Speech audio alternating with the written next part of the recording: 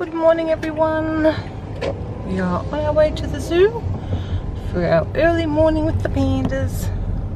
I've already been watching them on Panda Cam. Seeing them out and about. I didn't know they had Panda Cam till this morning. Probably a good thing. Anyway, I'm going to go via Starbucks because Kevin needs his coffee.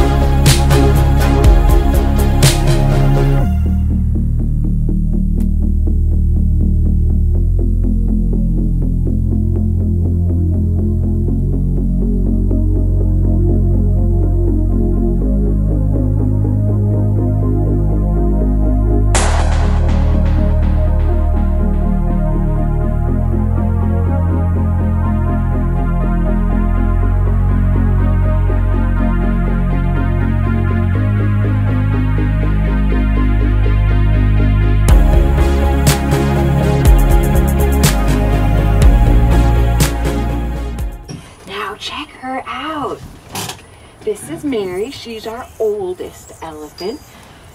Typically out in the wild, an elephant can live to late 30s, early 40s. Sometimes Asian elephants or female elephants a little bit longer, but she's 54. She's 54. She's doing really well. She is having a little bit of trouble with her teeth, though. Elephants are some of the few mammals that have multiple sets of teeth.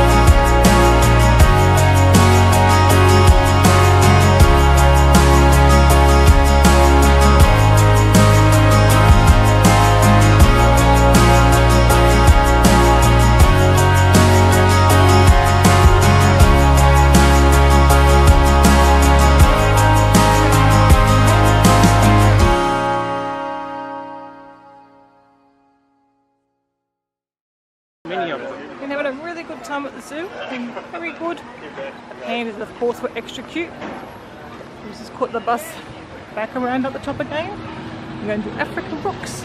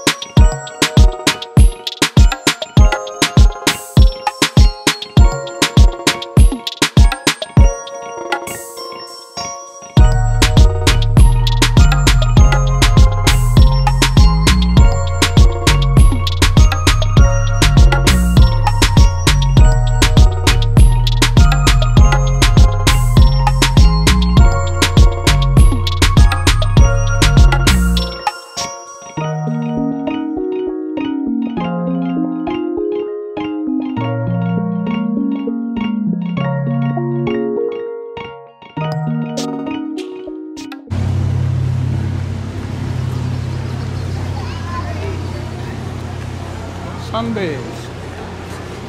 I'm doing some lunch first and then go to the sun bears. We're going to look at the sun bears? Yes, okay. I'm going to come back here for lunch. These are the harvested for their viral ones. Here comes Kevin with our lunch.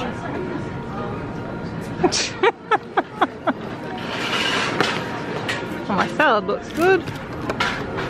Got a mandarin salad. Oh, no, no. Got pepper in them. Pre-eaten. Free egg roll. And what did you get? Teriyaki chicken hamburger with pineapple and cheese. Oh, sounds like something you would like.